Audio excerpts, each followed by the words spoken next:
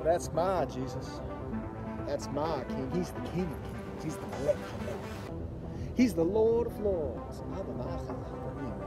When we look towards God, imagine that title. My God, imagine introducing Christ Jesus. That's love.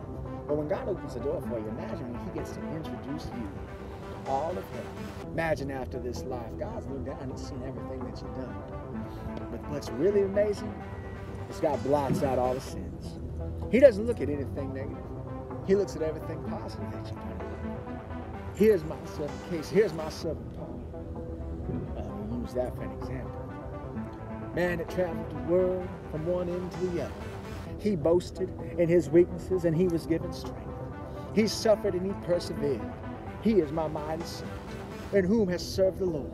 Well done, my good and faithful servant. You can have so much because God has shown you how to take you from persecution and how to build you forth into the image of the Creator. Imagine when He gives it to Jesus. My God doing the introduction. Here's my beloved Son, who died for you, who forgave your sins, who lifted you up, who gave you that eternal blessing. You know, when we have that, it's as though we walk into the presence of Almighty God, of the family of God, and the Creator Himself. He ends up showing us God has given a lot of time and season to build forth a new divinity, actually a Shekinah, and an appreciation for that Spirit. Because of that, God moves us, how He wills us, how He lives, that we actually end up having a conception of our thoughts because God knows us. Now we're going to see, actually Solomon mentions this. It's like channeling the heart. But you, as a Christian, are the King. You are anointed as a joint heir in Christ Jesus.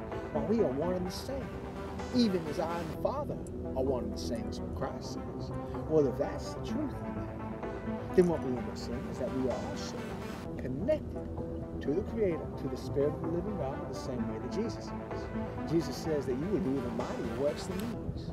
Now, if I look throughout history and see all the miracles that are done in Christ Jesus' name, that's the truth. We expect miracles, we expect glory, we expect healing of the Lord.